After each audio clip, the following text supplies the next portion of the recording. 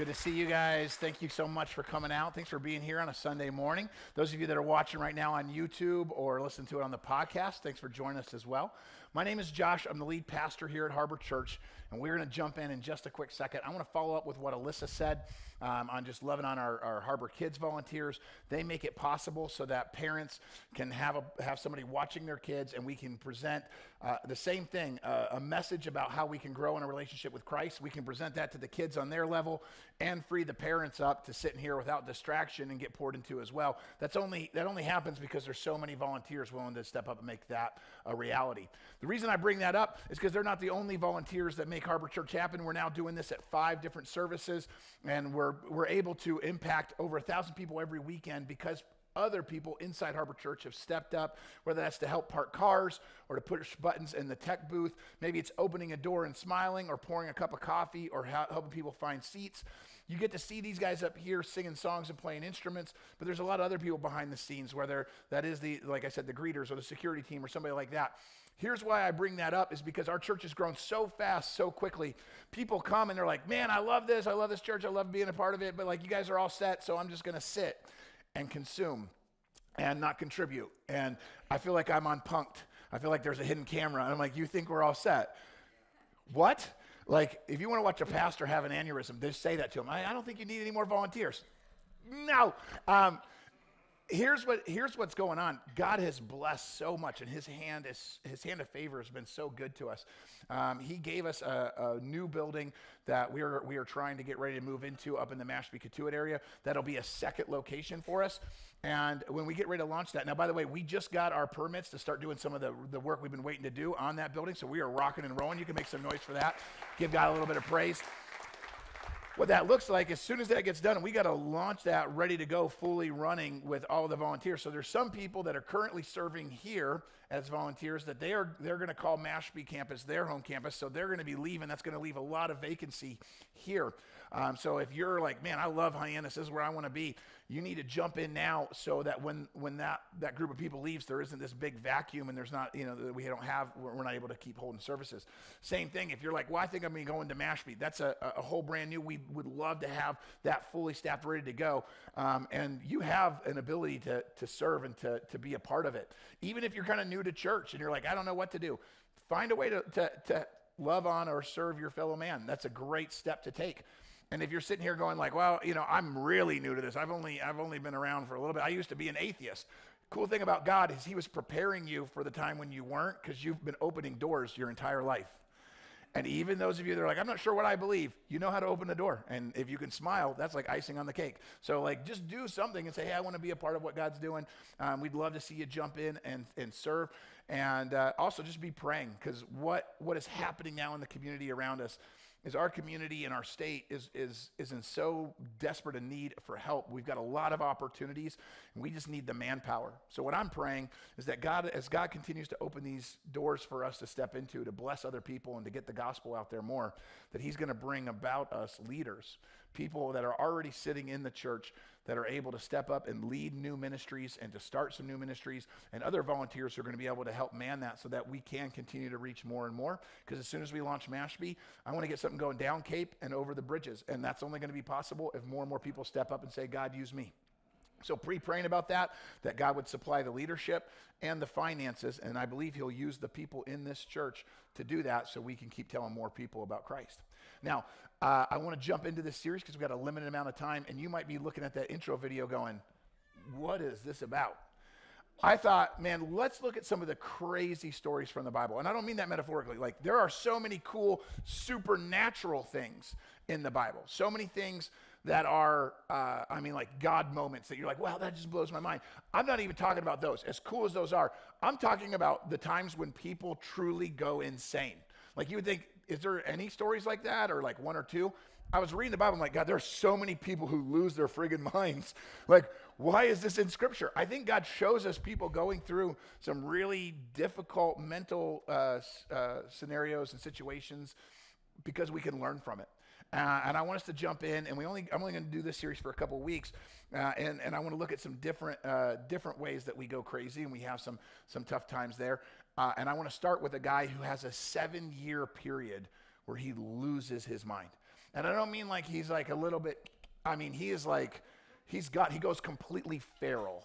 Holmes like starts eating grass like an animal. He wanders in the fields and the rain comes down on him. This story is found in the book of Daniel. And if you don't remember me talking about Daniel last week, it's a record of the captives. There is an empire, there's this Babylonian empire that comes into power, and they start conquering everybody. And God says in the book of Jeremiah that he's going to allow the Babylonians to conquer the Israelites. He'd been protecting the Israelites and his chosen people for so long, and nobody could really really conquer them. Well, God pulls his hand of protection away because they walk away from him. They start worshiping other gods. So he says, fine, I'm going to let the Babylonian Empire come in and take you guys over. So the Babylonians have victory. They take who they don't kill. They take as captives. They take, I told you last week, Shadrach, Meshach, and Abednego. Well, that's all recorded in the book of Daniel. Daniel's a young man that they take captive who ends up serving the king of the Babylonians in Babylon, and that's a guy named Nebuchadnezzar. Daniel serves him and rises in rank as one of his trusted advisors. God comes to Daniel and says, listen, King Nebuchadnezzar thinks that he's the reason that he's had so much success. He thinks he's the reason that he has all this power. I gave it to him, and he's gotten real cocky about it. So tell him I'm going to knock him down some pegs if he doesn't knock it off. This is where we pick up the story in Daniel chapter 4. You should read all of it. I'm just going to start in verse 27. King Nebuchadnezzar, this is Daniel talking. King Nebuchadnezzar, hey boss, listen, please accept my advice. Stop sinning and start doing what's right. Break away from your wicked past and start being merciful to the poor. And maybe, just maybe, perhaps, you will continue to prosper.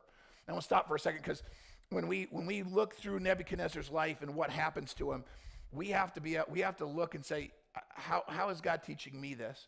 What I see in this first part of Nebuchadnezzar's life is that he's doing wrong, and he seems to think that that's okay.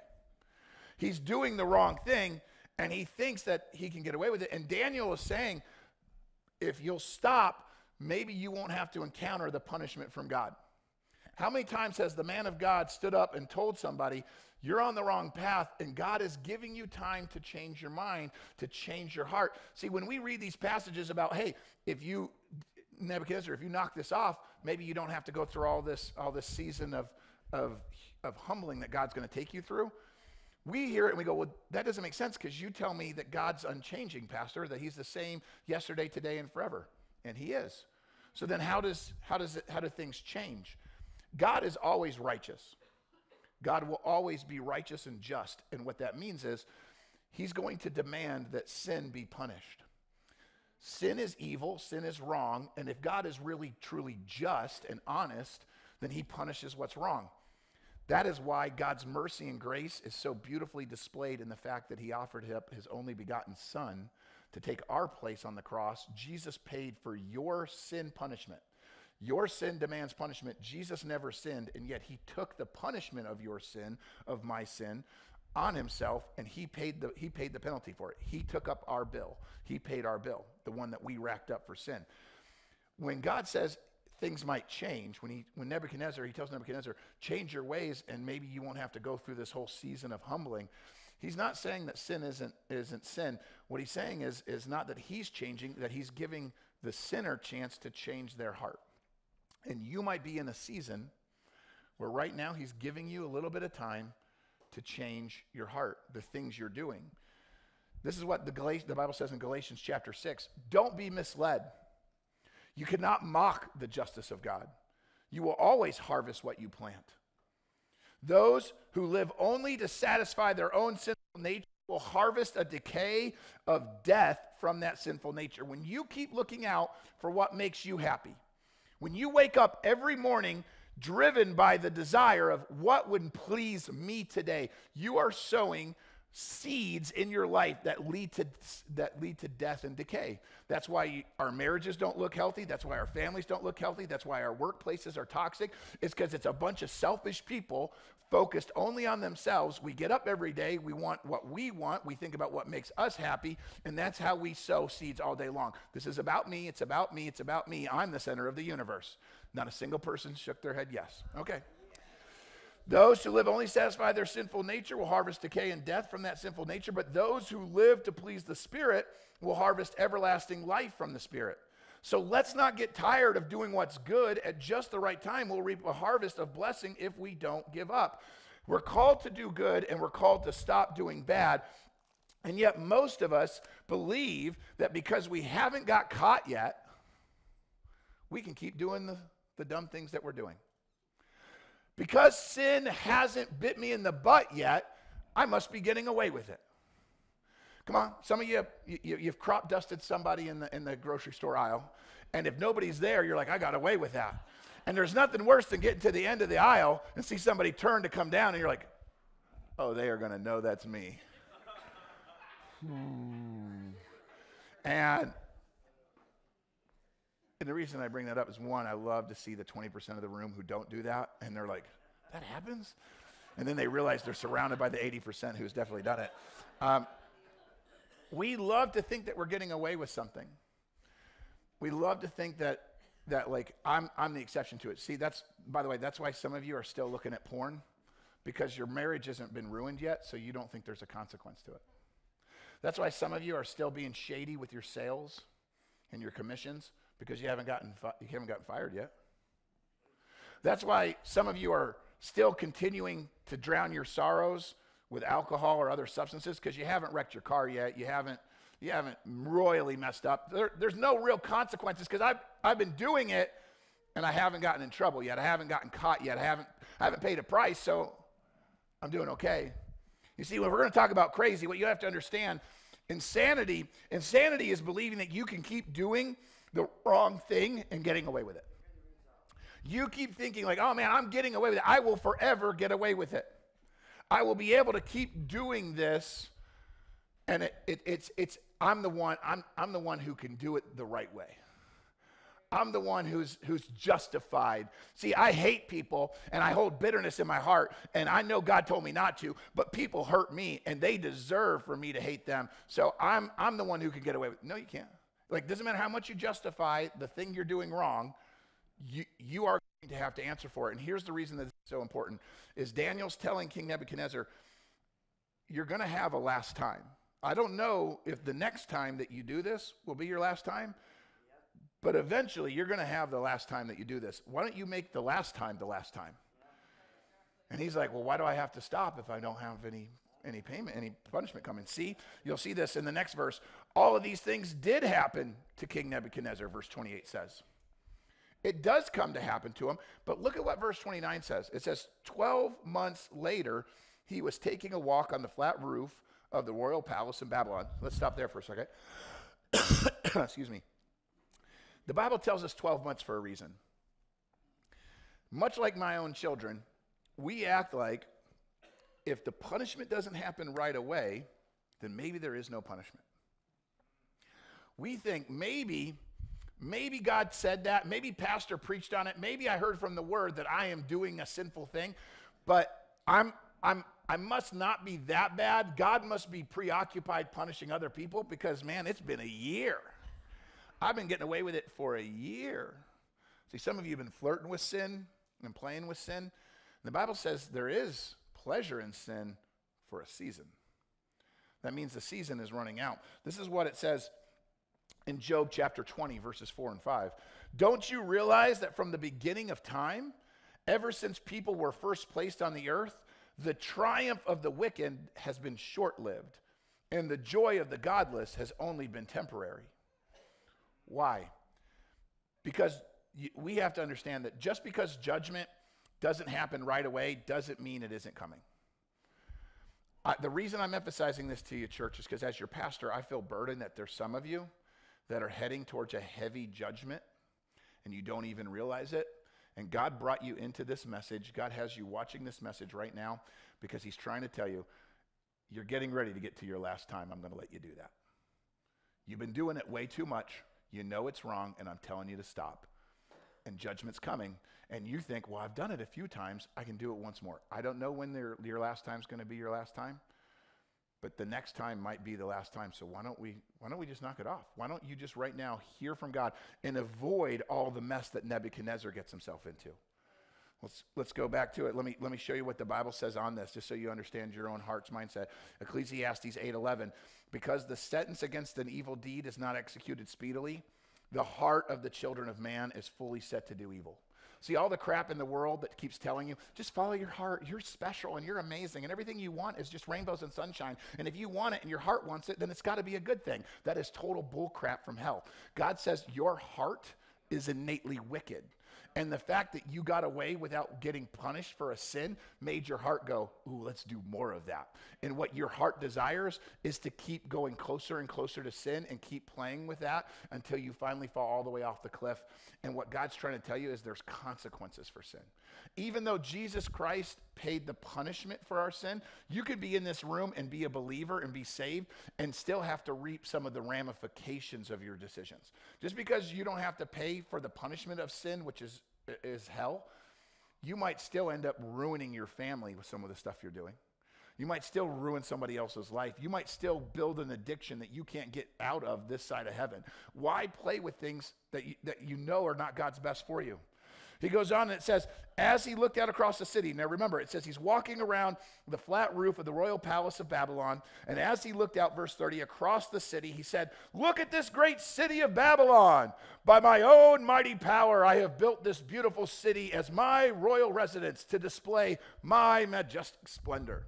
And if I didn't read that with enough emphasis on the right syllables, what you need to understand is this: the book of Daniel is one of the only books in the Bible that's not written in Hebrew or Greek. It's written in Aramaic.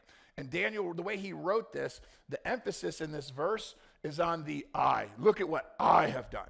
How amazing I am. Said nobody in this room. The arrogance here, the pride that he takes. This is why God is going to humble him. Now, some of you just tuned me out. And you're like, oh, it's a message on pride. This isn't for me. I'm so humble. Some of you think that pride and arrogance is about the person who thinks that they're amazing. Pride and arrogance is putting yourself at the center. Do you understand that the person in here, that those of you in here that are whiners and complainers and self-deprecators, you're just as narcissistic as the person who's proud and cocky?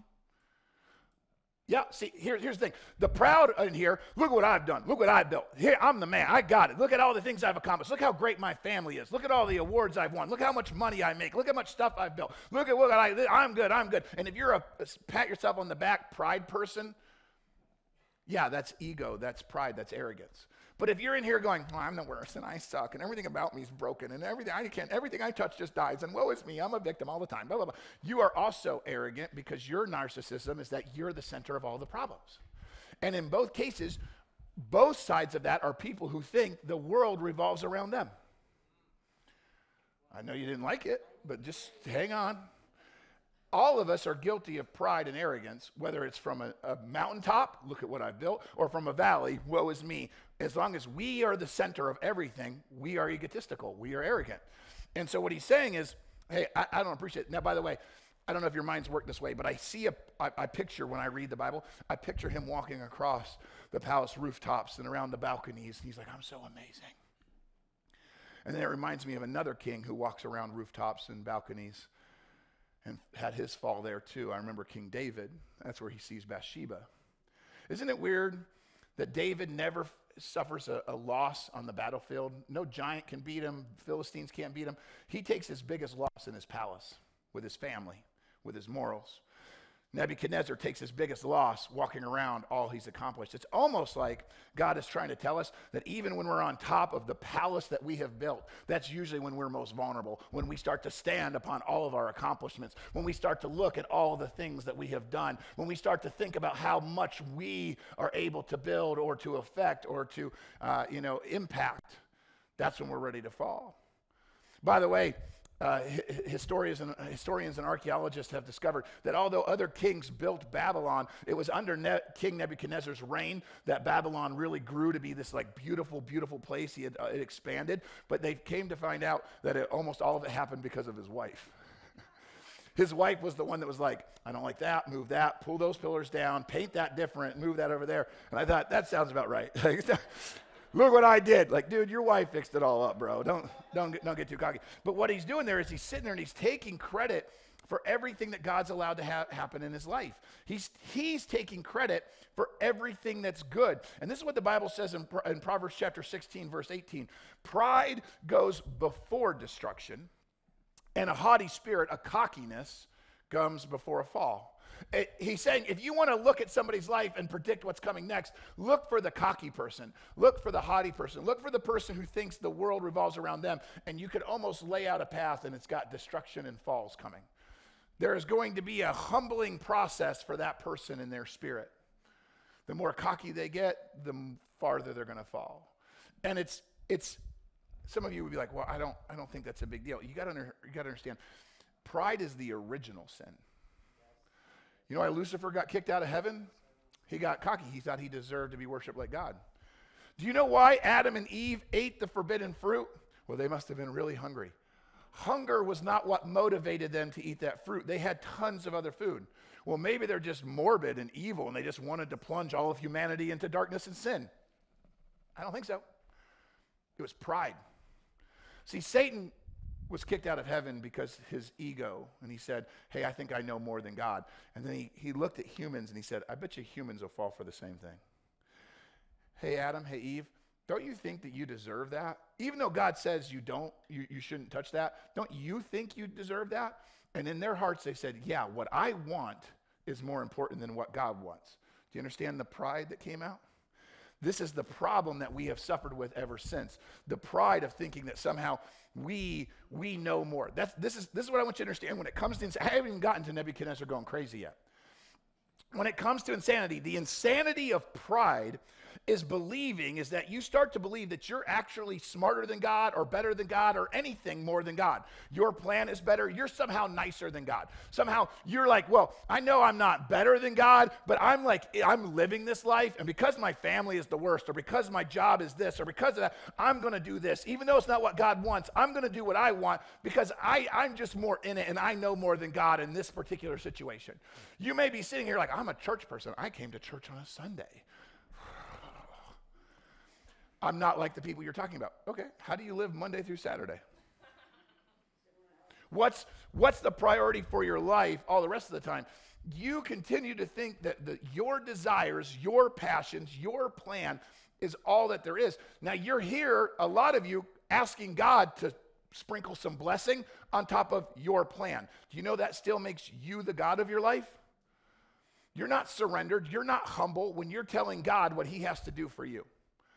I love you, but I'm just, like all the stuff in this world about like, oh, the Bible and God and Jesus, everything's great. People are using it like he's their own personal genie. As long as I do this, God's got to give me what I want. Who's the center of the universe in that scenario? You are. Nothing about what God has called you to do revolves around you. It's about him as the Almighty. When you are the Almighty, when you are the end scenario in what you decide to do based on what you think is right, you are not surrendered or humble in front of a God who actually deserves that. See, this is why Proverbs 16:5 says, the Lord detests the proud. They will surely be punished. See, he looks at that, he smells that in our life, and he goes, man, that reminds me of the Garden of Eden. That looks just like Adam and Eve. I remember that. I don't like that. I don't like it when I see that in the hearts of my creation. She's gotten a little arrogant. He's gotten a little too big for his britches, as the saying goes. I'm going to have to make sure that they do not continue to think that the world revolves around them. Daniel chapter 4, verse 31, it goes on. King Nebuchadnezzar is walking across the rooftop. Look at what I've created. Look how awesome I am. And while the words were still in his mouth, look how awesome. While they're still in his mouth, a voice called down from heaven, O King Nebuchadnezzar, this message is for you. Oh, Nebi, wake up. You are no longer ruler of this kingdom. While the words were still in his mouth, God wanted to make sure there was no mistake. Yeah, I let you have 12 months to get your life in order, and you kept taking advantage of my mercy and my grace and my patience, but you're about to go through it, and let there be no confusion about why you're going to go through. Are you hearing me? Let there be no confusion about why you're going to go through a period of insanity. Let there be no mystery about why you are going through a crazy time in your life. I have a plan for you. You have rejected my plan and substituted your own. Do not be surprised or confused why craziness has ensued. Am I preaching to somebody today? Yeah. The world's going crazy. The world's it's just nuts. Everybody looks like they've lost their mind. Why do you think that is? Because the world is filled with people who are like, this is what I want to do. My desires, my wishes, my wants, and my plans are all that matters. And God goes, you are the center of the universe. I'm going to let the craziness that comes from that reign for you then. So he says, hey, this is what's about to happen. You guys know that old saying, your mouth is writing checks that your butt can't cash? Nebby going to figure this out real quick. Jesus talked about this mindset where our ego costs us too much. Jesus tells a story about a rich person who starts to build farms, and his farms and his crops come in, and he gets so much money that he's like, I'll build more barns to hold more crops, and that'll let me buy more stuff, and then I can buy bigger stuff, and I can build more, and that'll be amazing. And Jesus tells us the story, letting us see this person's perspective. And Jesus says, the guy will sit back, and I'll sit back and say to myself, my friend, you have enough stored away for years to come. Now let's take it easy. Eat, drink, and be merry. I just described half of your all's life mission. I just want to eat, drink, and be merry. I want to sit back. Because if I can get to retirement, then I know I made it. If my kids turn out okay and I can just pay off some bills, I'm good. You know that's not what God created you for? Mic check. Do you know that that's not what God created you for? To just make money and make yourself happy? This is what Jesus said in Matthew chapter 6, verse 19 through 20. Don't store up treasures here on earth where moths eat them and rust destroys them, where thieves can break in and steal all that stuff. Store your treasures up in heaven where moths and rust can't get to them, where thieves can't break in and steal them. Because wherever your treasure is, that's where the desires of your heart will also be. He's saying, I want you to start valuing things that you can take with you. You're so wrapped up in the stuff of this world. And all that stuff will not go with you. It will either get stolen or rust away or be given away, or it will not go with you, and yet you're consumed with the temporary and you're ignoring the eternal. You see, that's insanity. Insanity is putting your hope and your trust in stuff. Now, you might be sitting there going, I'm poor, Pastor Josh. I don't put a lot of trust in money because I ain't got none. But you're putting trust in something. You're trusting yourself. You're trusting your plan. You're trusting your job. That's where you find your identity. Look at my job. Look what I do. Some of you, your hope, your value system, your identity is found maybe in your family, getting somebody to love you or having a family. Maybe it's your talents. Maybe it's your good looks or your body. You put so much effort in it. Most of us don't have a reason to be cocky about that. But like some of you, you're like, yeah, look what I've done. Look at who I am. Look at how great I look. Maybe some of you, it's your retirement. It's your future plans. It's whatever. As long as you are putting your hope and your trust and your value into something other than Jesus, it's an idol. And therefore, it is something that is taking up his spot. And that's why he's saying, hey, that's crazy. Nebuchadnezzar, you've made your value about, you think the value of who you are, you think the power of who you are is in this kingdom you've built, in this castle, in this palace that you live in this army that you control. He goes, no, your best value is finding out that you're a child of mine. The best value, the most important thing that you can have is a relationship with me, and you're cashing in a relationship with me for gold? Somebody's going to steal that gold. All of Nebuchadnezzar's gold is not with him now. He didn't take any of it with him. See, this is why God continues to speak to him. He goes, hey, your kingdom's been taken away from you. Verse 32, you will be driven from human society. You will live in the fields with the wild animals, and you will eat grass like a cow, Nebuchadnezzar. 7 periods of time, that means 7 years will pass while you live this way until you learn that the Most High rules over the kingdoms of the world and gives them to anyone he chooses. Once again, go read Jeremiah. God said, I will raise up a guy named Nebuchadnezzar. I will let Nebuchadnezzar come in here and have these victories. Nebi didn't read the Bible to understand that everything he had came from God, almost like some of the people in this room. Everything you have, every dollar, every breath, every heartbeat is because God is graciously allowing you to have it. And most of us, myself included, we arrogantly go through every day acting as if God is lucky to have a relationship with us. As if though we're blessing him by maybe going to church this week. Do you understand how backwards that is? He says, hey, this is what's going to happen. I can give that to anybody I choose. And it says, that same hour the judgment was fulfilled and Nebuchadnezzar was driven from human society. He ate grass like a cow and he was drenched with the dew of heaven. He lived this way until his hair was as long as eagle feathers. What that means is his hair got so long and matted together, it was just like a bird that like covers himself. You couldn't see where any of the hairs separated. He was just so matted, big, nasty dreadlocks. And his nails were long like bird's claws. Our boy Nebuchadnezzar went crazy. Literally touched in the head crazy. Home Slice had a feral experience. Like he's out there, he's just out there eating grass, making noises. Reminds me of my 6-year-old right now. Like, don't eat that. Don't you eat that. It's just, can you just imagine how humbling that is? Nebuchadnezzar is the most powerful man on the planet. There was no army that could stand up to the Babylonians. He was the most powerful man, the richest man on the face of the earth. And now he's out there chewing on acorns. You can't impress people with how great you are when you're in the drug. Oh, no. Like, nobody thinks you're cool at that level. Like, think about how nuts he looked. Like, you think about Greg from work with all of his conspiracy theories, or the fact that, like, Janet thinks the earth is really flat. Those people look normal compared to Nebuchadnezzar out in the field, eating grass, making donkey noises. I don't know if he made noise. I don't know that. I'm ad-libbing that. But, like, that is a humbling experience. To get knocked down that peg.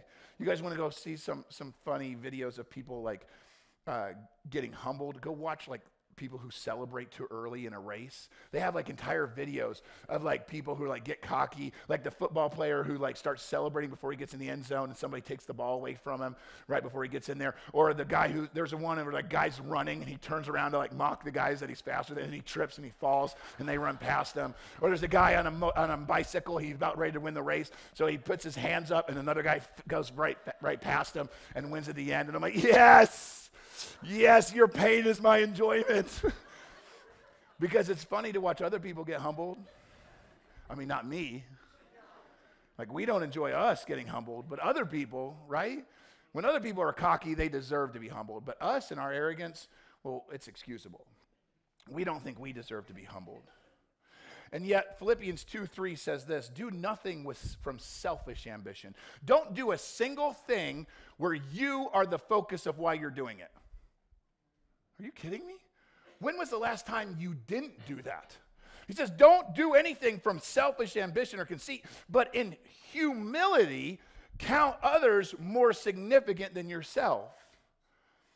Care about others. Can you imagine how revolutionized our marriages would be if the husbands and wives in this room would wake up tomorrow morning not thinking about what they could do to make them, that their spouse could do to make them happy? Because that's how we do. We get out of bed and we're like, I just wish you could put those in the hamper. I just wish you knew how to push, brew on the coffee pot. I just wish you could park your car. Man, if you could just do things, my life would be so much better. So all that speaks to is the fact that we have self-centered mentality. What if tomorrow you woke up and you said, what could I do to make their day better? What could I do to make this? What if children actually cared more about their parents' day than about their own? What if the teenager got up and didn't think, I'm hungry, I want mine, what is my, and actually said, man, what would make my mom's day a little bit better? You know how much this would revolutionize our families? What if you drove out of your neighborhood and instead of looking at your neighbor and you're like, if John would just freaking cut his grass. I can't believe Megan painted her shutters that color. Like, what if instead of looking at what they do that displeases you, what if you drove past somebody and said, God, let me have the heart for them that you have. What could I do? You put me in this neighborhood for a reason. You put them in this neighborhood for a reason. I might be the only believer for blocks around. What could I do, God, to bless them? Instead of saying, why are they not blessing me? We could change. And this is this idea of humility. Now, if you want to go look back at the etymology of the word humble or humility, it shares the same root word with another word that we like to eat called hummus. Hummus and humility have the same root word where the meaning is from the dirt. Humility, to be humble, means to remember that you come from the dirt. See, Genesis says that in the beginning, God took a big pile of dirt together, and in his supernatural power, he breathed into that clump of clay life, and that became humanity. And then it says that when we die, we return back to the dust. And there's something incredibly humbling to remember, I'm dust. See, you can't get super cocky with God, the creator of the cosmos. We're like, yeah, God, this is what's up. This is what I need you to do. And then you go, oh, that's right. I'm a giant pile of walking dust. And in a matter of just a few years, I will go back to dust. And when that really sinks into your brain, you no longer command all the attention or demand all of the service. You instead put your face down and you go, you, God, you deserve everything. I'm just dust. See, that's humility.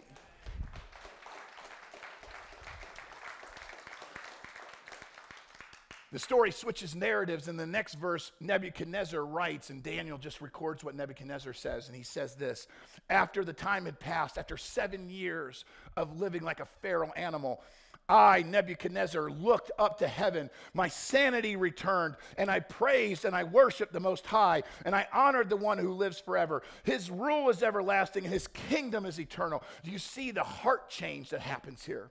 Do you see what happens when you're not conformed to this world, but your mind is transformed to follow after the things of God? You might have to go through a 7-year season of crazy to get your priorities right, but when your priorities are right, you start to talk different.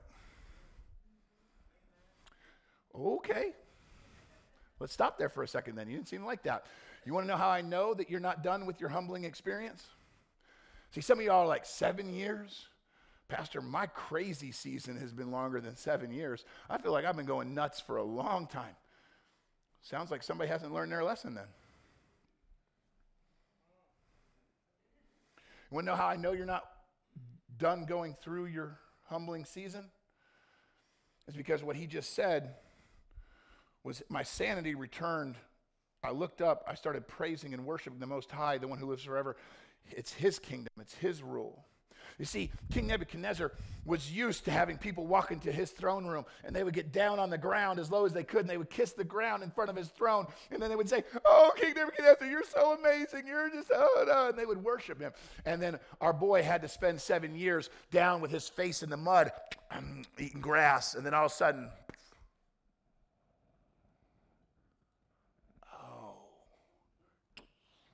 maybe I'm not as good as I thought I was. Now, I don't think anybody in here is going to have a 7-year period where you go crazy like an animal. Maybe. I hope not. But I guarantee you, God has got some of you right now going through a season that is designed to get you to look up. But in your arrogance, you keep looking in. Some of you are in the valley, and you're, it's all about how bad my life is. It's all about how tough I have it. It's all about the fact that nobody knows how hard it's been for me. Nobody appreciates the trials I'm going. See, it's still about you. Still about you. Some of you are on the mountaintop, and you're not giving any glory to God. You're taking all the glory for yourself. People come up and they compliment you on how good you are at business, and you take it, and you're like, yeah, that's right. I figured it out. Some people come up and they tell you, oh man, your family is so great. Your kids are so well behaved. And you're like, yeah, I parent unlike any other parent on the planet. See, when you take a compliment and you let it stop with you, you've robbed God of the glory that he rightfully deserves. I know that sounds weird. Just hang on. See, everything that God's given you, every breath you have, every penny you have, every ounce of talent, all of your time, all your talent, all your treasure, all your testimony, everything belongs to him. When you start to hoard for yourself, what you're doing is you're allowing yourself to become a bucket, and you weren't supposed to be a bucket. You're supposed to be a funnel. So when people tell you that you've done something great, that they admire you for something, you pass that on to God, and you say, hey, you think I'm a great parent? Let me tell you about my heavenly Father who allows me to do the things that are good about my family. I learned from following after God's plan. The things that are successful in my life are because God created me and has blessed me. I am not good. God is good, and if you see a blessing in my life, it's from him. And you keep pointing back to him. But see what you and I do when somebody tells us that we're good, we're like, well, stop. I mean, you know. Because we love it. We love compliments. But deep down what that does is that feeds that seed of pride that it is about us. Because I am smarter than most people. I am better than most people, right? And we get all that, right? And we start to feel that way. And this is what God's saying. He's saying, hey, no. I want you to change your mind. Go back to the story. We'll finish. All the people, this is still Nebuchadnezzar's praise. All the people of the earth are nothing compared to him. He does as he pleases among the angels of heaven, among the people of the earth. No one can stop him. No one can say to him, what do you mean by doing? Nobody can challenge the God of the universe. When you, in your arrogance, challenge God, God, what are you doing? Do you have a clue what you're doing? He's saying, you're not humbled. If you're going through a season of crazy and your question is, God, you are wrong. God, you don't know what you're doing. God, this is bad. When you challenge God, you have not been humbled. You are still thinking that your view is the best. That doesn't mean you have it figured out. But you have to go from, God, you're wrong, why are you doing this, to God, I don't understand why you're doing it, but I know you're right. You see the difference? I may not understand in either scenario, but as long as I think I'm right and he's wrong, I haven't been humbled, and I need to keep going through that season. But when I reached sanity, he says, my sanity returned, I looked up, I actually acknowledged. See, understanding that God is in control, that is a sign of sanity. You are not sane as long as you think you're in control. As long as you hold on to the illusion that you are somehow making everything happen, that if you just, see, I'm trying to set some of you free. Some of you are so bound up and so filled with stress. It doesn't hang on you. When you allow everything to point to God, when you screw up, you get to say, hey, that's because I'm messed up. I'm not perfect, but he is. Don't build your life on me, build your life on him. And you don't have to take the weight of everything else. When my sanity returned, verse 36, when my sanity returned to me, so did my honor and my glory and my kingdom. See, Nebuchadnezzar got back his throne. My advisors, the nobles, they sought me out. I was restored as the head of my kingdom with even greater honor than before. And now I, Nebuchadnezzar, praise and I glorify and I honor myself. Oh no, see how things change? You ever get around somebody that every chance they get, they praise and they honor and they glorify themselves? Here's the secret. Here's what I figured out. Here's the formula. He goes, hey, I honor the King of heaven. All his acts are just and true, and he is able to humble the proud. You want to know how I know you're not done going through your humbling season? What he just said there, God is just in humbling me. It was right that God put me through this. See, most people, they think they've reached spiritual maturity because they say, oh, it's a tough season, but I learned from it. You know, see, real humility, real maturity says, I needed to go through that. Most people who've gone through a hard time resent the hard time. Like, I didn't deserve that, but I made the best of it. You deserved it. I don't like to think that, right? I don't like to think that anything bad that's ever happened to me is my own fault. I want to think it's everybody else's fault. I want to think it's, and yeah, the world is broken, so yeah, let's blame everybody else. But see, I'm really humbled when I say God was just. It was just that I had to walk through that valley. Don't just tell me that you learned from the valley. Tell me that you realized that the cocky version of you on the mountaintop would never have learned unless you went through the valley. See, now, when I learn that about the valleys, I stop resenting the valleys. I stop panicking about the valleys, and I go, mountaintop Josh doesn't learn well. Valley Josh learns well. So Josh needs more valleys than mountaintops. Josh only wants mountaintops. But I learn more in valleys. So now I say God's just in putting me through the valley. Do you also see that he said, when I looked up to heaven, my sanity returned, and I praised and I worshiped. I praised and I worshiped. You see, offering praise is a sign of sanity. The reason that we sang those worship songs at the beginning is to recalibrate your heart that, hey, even if I'm going through it, I am going to put my hope in God. He is the way maker. Even though I don't see it, I know that there's a work in progress. Even though I don't understand it, I believe he's doing something. That's where I'm going to put my hope and my trust. Psalms 116, verse 12 says it this way: what can I offer the Lord for all he's done for me? Pastor Josh, I'm not Nebuchadnezzar. I don't have palaces and gold. I can't have the same story. You know what Nebuchadnezzar had besides gross dreadlocks and some spinach in his teeth? At the time he gained his sanity, the only thing he had left was to offer praise. That's why the next verse says, what can I offer the Lord for all he's done for me? I will lift up a cup of salvation. I will lift up the cup of salvation and praise the Lord's name for saving me. Every single one of us, every single one of us, every single one of us can offer up praise right now. We are all capable of that. Whether we choose to or not, that's between you and God. But you're able to offer up praise even now, even in the middle of a crazy season. Even in the middle of losing your mind. There is always the opportunity to turn and praise God. See, James 4:10 says, humble yourself before the Lord and he will lift you up in honor. That humility, that I'm just dirt. I'm of the dirt.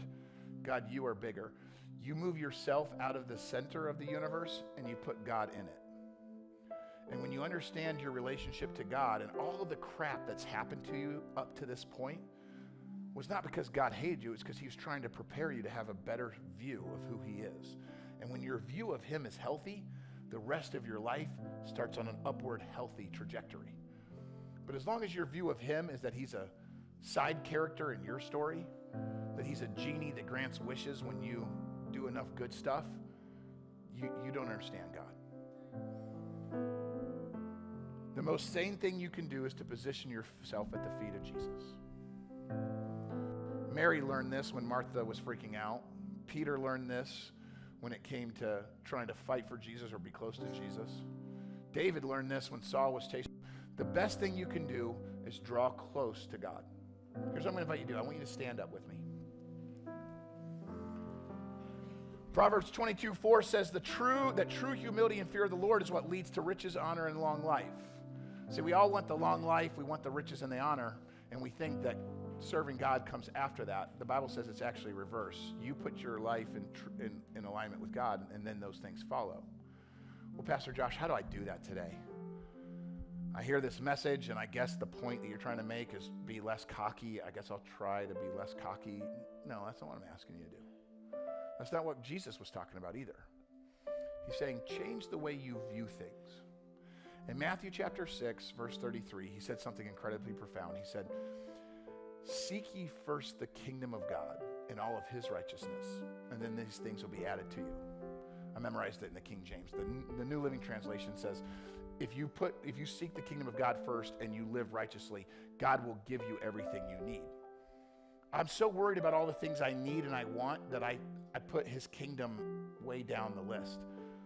But see, if I recalibrate my heart and I say, God, I'm going to stop putting me first, I'm going to put you first, then God will bless my marriage. God will bless my children. God will bless my work. God will bless my friendships. God will bless where I go. And he'll tell me the path that you have is not right. Here's the path. You want your retirement to go well? Do what I've called you to do. You want to find real joy? Stop counting on those things to make you happy. Do the things I've called you to do. And see, when I recalibrate and I put him first, now I've found the humility that I need, and now I don't have to go through as many valleys. But the choice, it's up to you. Would you bow your head? Would you close your eyes? I'll pray out loud. I want to invite you, wherever you're at, in the overflow room, watching online, listening to on the podcast, wherever you are right now, would you just pray? Would you just have a moment between you and God where you say, God, I need you. Lord, forgive me for the sin that I've been living in that I thought I was getting away with. God, you poked my heart today. I know I shouldn't be doing that, and I think I can get away with it, but you're telling me today that I cannot. So God, I repent. Forgive me. Help me never to do that again. Help me to walk in the other direction. God, give me some victory in that. Lord, I need you. Maybe your prayer today is, God, there has to be less of me and more of you. I'm so arrogant. I'm so egotistical. I'm so narcissistic. God, forgive me for thinking that things revolve around me when you are the center. Lord, I pray that you would be the most important thing in my life. Help me, God, to recalibrate my priorities. God, today I'm making a choice to seek you first and what you want. Lord, help me. There's so many people praying all over the place, but there's some of you that the prayer that you need is to find the humility to truly surrender for the first time. There's some of you, you've sit and you've listened to this entire message and you've missed out on the humility that God is requiring from you to surrender to him. You are still the God of your life. There's some of you that are listening and you have never allowed Jesus Christ to be the Lord and Savior of your life. You're still calling the shots. It's still your plan. In this moment, would you simply have the surrendered heart, the humility to say, God, I'm not good enough. Right now, right where you're at, just pray that. God, I'm sorry. God, forgive me. I can't fix me, but I believe you can fix me. I believe that you paid for my sins, for the stuff I've done wrong. Only you can forgive me. Lord, would you take that from me? God, please sit in the driver's seat of my life. You call the shots. You're in control of my life, not me. Everything that I have, my time, my talent, my treasure, my testimony, it all belongs to you. Lord, I give it to you. Save me. It doesn't have to be those exact words, but it needs to be that spirit. If you'll do that, not only will God forgive you, but you'll have a home in heaven one day when you die. I'll pray for you, but I can't do it for you. You have to have that conversation between you and God. So as I pray, you pray. Dear Heavenly Father, Lord God, we thank you. Thank you for the story of Nebuchadnezzar. God, thank you for the mercy and the grace and the patience you give to us. We so often misuse that. God, help us. Help us be better. Help us draw to you. God, be with the person who right now needs to receive you as their Savior for the very first time. Lord, would you use this room filled with people? Would you use the men and women, the boys and girls that are under the sound of my voice right now?